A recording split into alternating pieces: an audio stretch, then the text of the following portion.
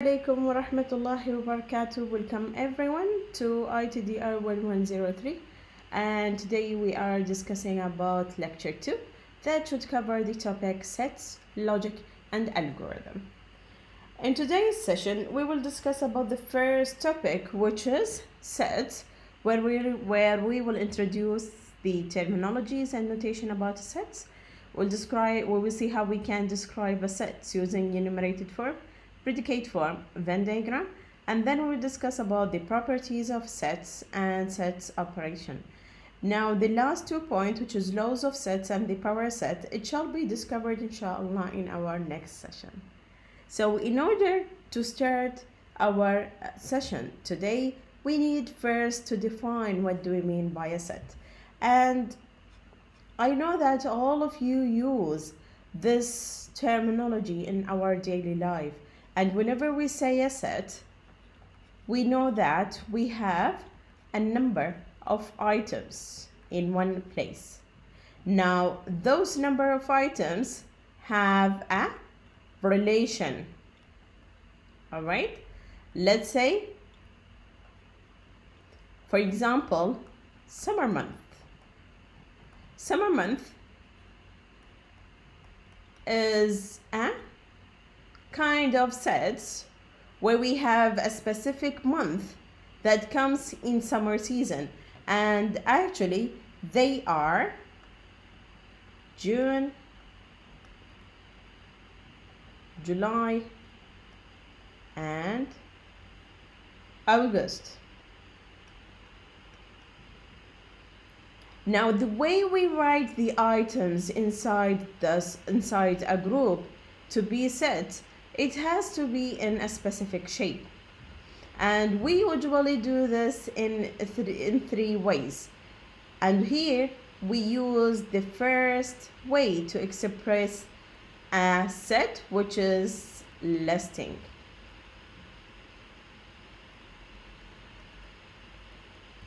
All right, so here we list the month that comes under summer season. So we need to show that the set starts from here and ends here, and it's exactly have 3 items where we saw that we are using the comma to separate those items. So in order to write a set, we should have curly bracket at the start and at the end of the set. Then we use comma to separate the items. Now here we can see that we have 3 items, or we call them under sets. They are elements of the summer month set.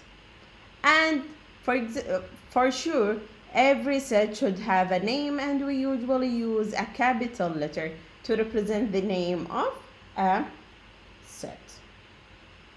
So from here, we introduce that a set is a collection of well-defined and related items, and we mentioned that items under sets called elements.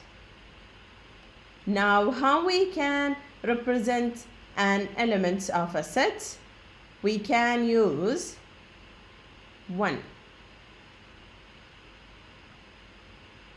Enumerated form, as we saw already,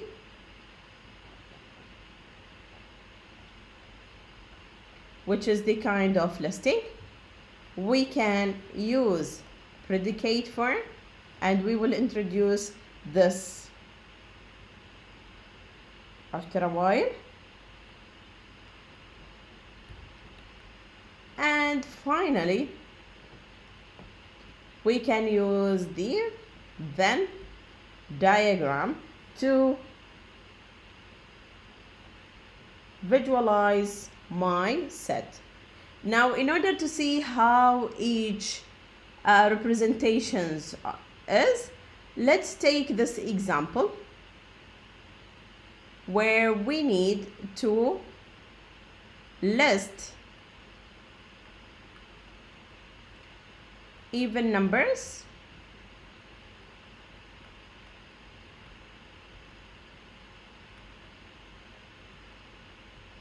where they are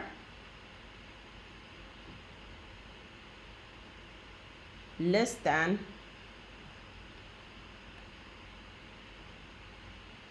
10. Okay, so my question is, we need to write a set to list the even numbers which they are less than 10. Using the enumerated form, we should write the set, first set name, starting with the curly bracket, and then listing the even numbers which they are less than 10. So if we can see here, they are 2, 4, 6, and 8. So we need to close the set. Enumerated form is where we list the elements of a set that have a common factor. 2, 4, 6, and 8. Now in the predicate form, we will have to write the set as a property. Alright, so we need to find a property to define the set elements, and we start with curly bracket, then we mention the elements. So X is the element of the set. Now we can say that this is for all X, that X is even. This is the first property, it is even, and X is less than 10, greater than 0. So here we describe the property of the elements under this set. So here we list the element itself, and here we use the property to describe what is this set, the element. The elements of set.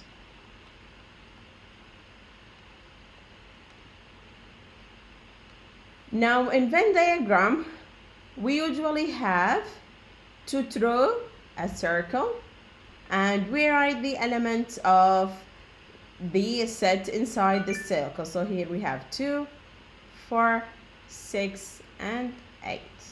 And this is the Venn diagram. Sometimes we might have those collection as an undefined number of items. For example, if we got the same as what we discussed earlier, which is set of even numbers, and it doesn't mention here the range of those even numbers, all right, and it doesn't mention if they are positive or negative. So we can represent the set as, here we go, minus numbers, minus 4, sorry, minus, right, minus 2, 2, 4, and we can say that those are unlimited set, which means I have another negative even numbers before minus 2, and I have further positive number after 4. So we usually use this as to mention that there are more elements, and we call this as ellipse, which they are the 3 dots. All right, we have another example where we've got a range. For example, set of positive even numbers less than 100. Sorry, no brackets. All right, so here we got the same. However, we have here some limitations or some property, which are they are positive and they are less than 100. So we can represent this set as they are positive, so we start from 2, 4, 6, and then there is a number of even numbers until we reach the last number that less than 10. So we can have the 3 dots here in the middle, and then we mention the last number, which is 98. So here we just list all the positive even numbers that they are less than 100, and we use the benefit of ellipsis, which is the 3 dots that mention we have a range of numbers here starting from 6 to 89. So as we mentioned earlier, we have 3 ways to represent a set, which is enumerated form as we got here, and we have a predicate form where we explain the property that defines the element of a set, and finally Venn diagram. And here are some information about Venn diagram, which is a picture of a set, which called Venn diagram. It's introduced by John Venn, who used symbolic logic to illustrate principles of logic. Now, Venn diagrams are easy to use for 2 or 3 sets. For more than 3 sets, those diagrams can become more complicated, all right, and not easy to use. In further examples, we will see how we can use a Venn diagram for more than one set. Now let's discuss about a sample of special sets that we've got in mathematics, and we certainly use them.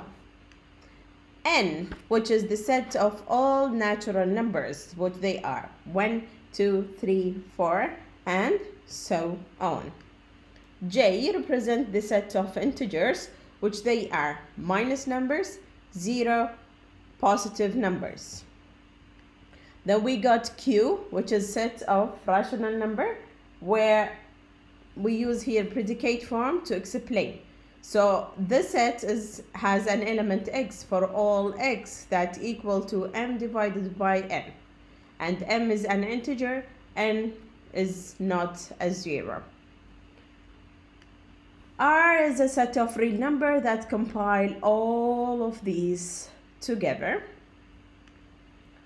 And finally phi, which is the null set or empty set, and this set that has no element can be written as brackets with nothing inside, or we can write it as predicate that always become a false. All right, now the universal set. Universal set is such kind of sets that denote by, as you can see here, U, capital U, which contains all the elements that could be under discussion in the particular situation.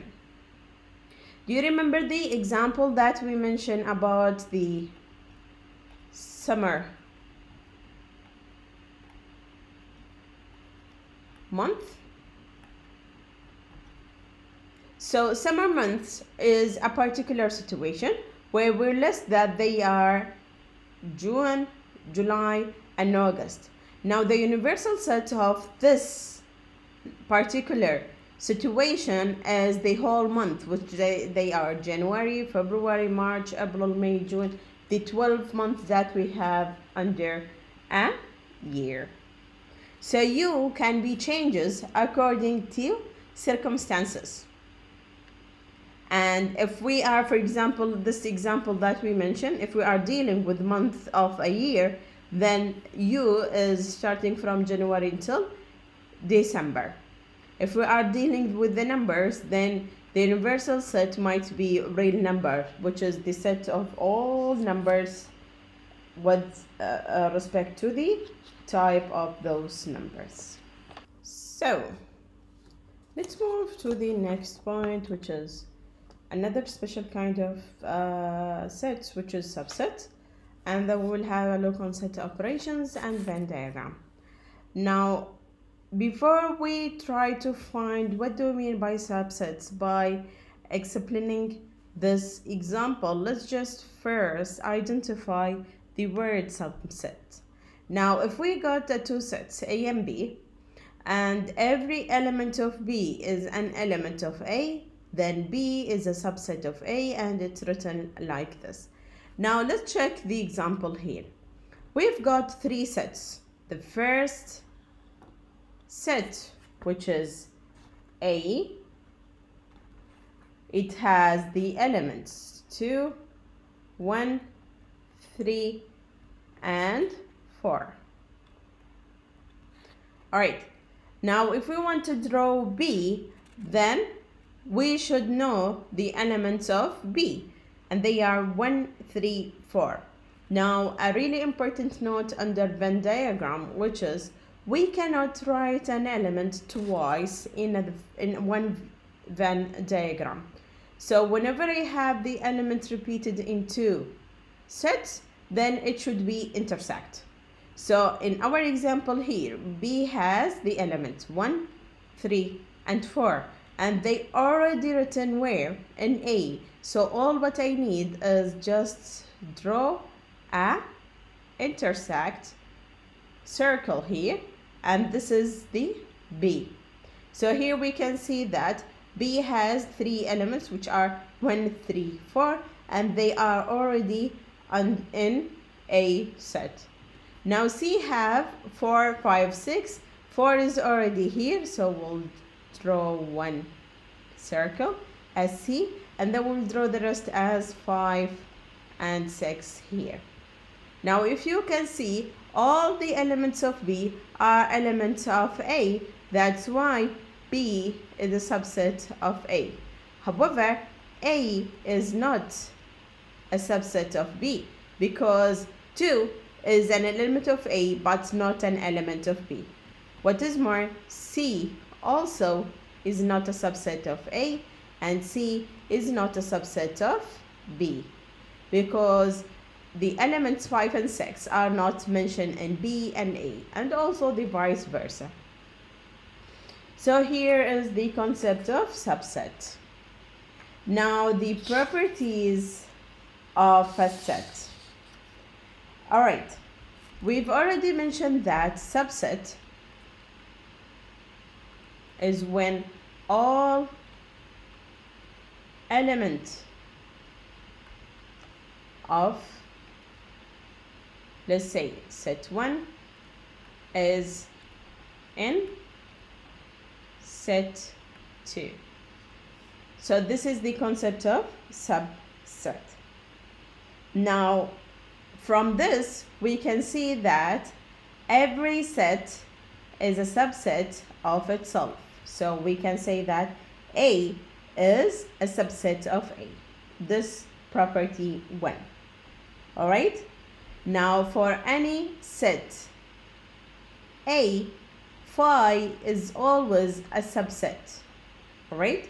For any set A, it's true that phi is a subset. We mentioned that phi is an empty set, which is a set without elements. All right? Okay. Now we say that A is equal to B. Then we know that A is a subset of B, which means all the elements of A are in B, and B is a subset of A, which is all the elements of B is in A. Therefore, we can say that A is equal to B and B is equal to A. And note, under set, order is not important. Okay? What do we mean by this? If we got a set that has 3 elements, which they are 1, 2, 3, then obviously this set is equal to 2, 1, 3, where the order is not important. Another thing is repetition is not allowed.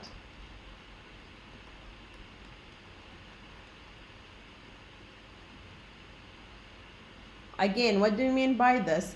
We mean that if we have a set that has 1, 2, 1, then writing the set as this is wrong. It should be 1 and 2. So this is 2 important properties under set, which they are: order is not important. So if we write 2 sets in different order with the same element, it should be equal. And also we cannot repeat the elements under any set. Now let's discuss a little bit about the set operations. Now we've already got that operations for arithmetic, as you know: plus, minus, multiply, division. How about under sets? What are those operations? 1. The intersection. Intersection of 2 sets can be written as this predicate form, and it's usually represented by the following symbol, which is the upside down U. And intersect means for all x that x is an element of A and x is an element of B. So intersection is all the elements that are matchable between A and B. Sometimes we do have 2 sets that do not have any matchable elements, which means no elements are in A and B. So we call this as disjoint set, where the intersect is equal to phi. Union, the second operation, where we have U as it is. All right. And here we say that for all elements of x, that x is element of A or x is an element of B. So here we have and here we have or. So union is combining all the elements of A and B. Intersect is defining all the elements are common in A and on B. And here or we mean or exclusive. We will explain this word later. Finally, the complement, sorry, it's not finally, before the final. The complement of a set A consists all the elements of the universal set, and they are not in A. And we usually write it as set name dash. So it represents all the x, which is elements that are in universal but not in the set A. And the final operation is the difference of 2 sets, where we have the elements in A but not B.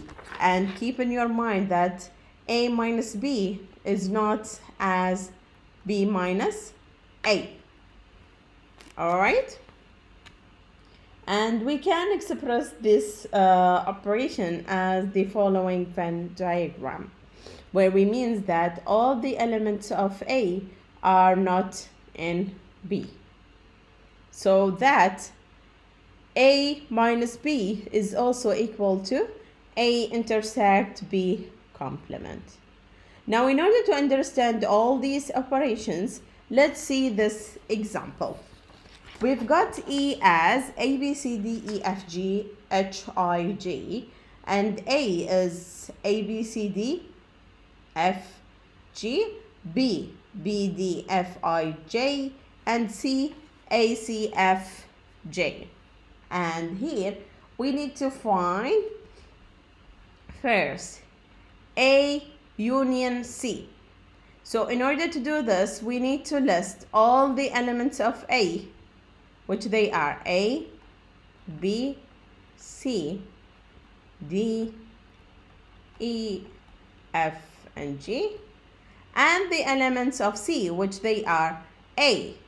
Now I cannot write A again because it's already here. So A, C is also already here, F is already here, and J is not there. So here we got the set of A union C. Sorry. Now let's see A intersect B. For A intersect B, we need to find the elements that are an element of A and an element of B. And we've got here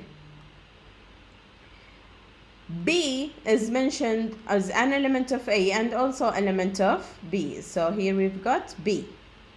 Then we have D and F. So the intersect between an A and B is B, D, F. Now the intersect between A and C is the common elements between set A and set C is A, C, F, and that's it.